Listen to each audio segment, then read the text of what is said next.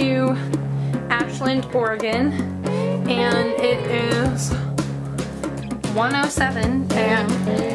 and guess what we're doing? We are making buffalo chicken dip. Chicken dip in our little kitchenette. There's the cream cheese and chicken. And all of you people who we've met on this trip who don't know what buffalo chicken dip is, now you will know.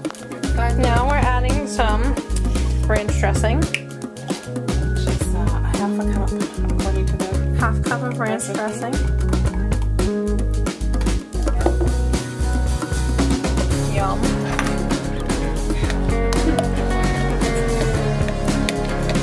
Now we couldn't find the right hot sauce stuff. So we're gonna attempt to use this, which is like Trader Joe's chili pepper sauce. Shredded cheddar. That's cups of shredded cheddar. I'm just going to. How much is it? melting it in the microwave. Microwave's brand new. It's a very nice microwave. It's brand new. It is now 1:09 in the morning.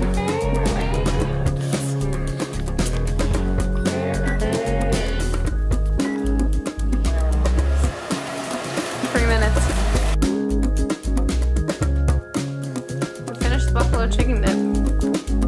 It's not bad at all. That's what it looks like. That's what you do. Demonstrate, Mom. You do.